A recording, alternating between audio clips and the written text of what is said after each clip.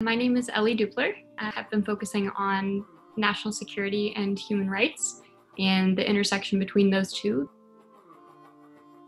I spent my first summer in college doing global health work in Ghana. I started talking to some law students about careers in human rights law, and that was something that I had never heard of before going to college, and ended up looking for schools with great human rights programs, human rights clinics. Columbia really stood out for the Human Rights Institute and the Human Rights Clinic. Every organization that I thought about working at, I saw that there was a Columbia grad working there.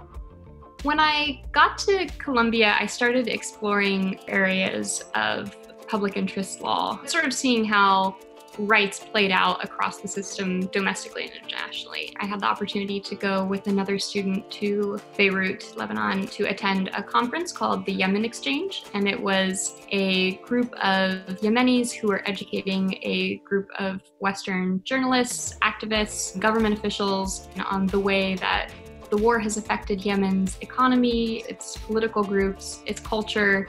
It was an extremely educational experience, just as I was beginning a whole year with the Human Rights Clinic, because it really informed a lot of the work that I've done since then. One of my interests is finding a way that human rights and national security can benefit one another rather than butting up against each other.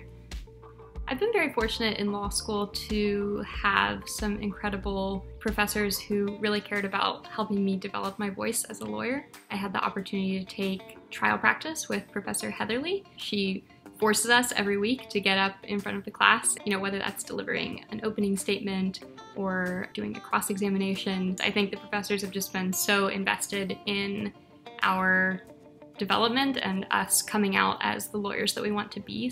In the short term, immediately after graduation, I'll be clerking in the Central District of California for a judge in Santa Ana. I had planned on moving to California in August, but at this point, the judges' clerks are actually working from their homes. They're no longer even holding hearings or holding trials. So I hope that things are looking better by August, but there's definitely a chance that my clerkship won't look the way that I thought it would look, but that's okay.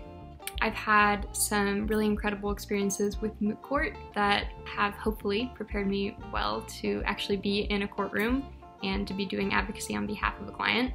Post-clerkship, I look forward to practicing and living that experience, but for real this time.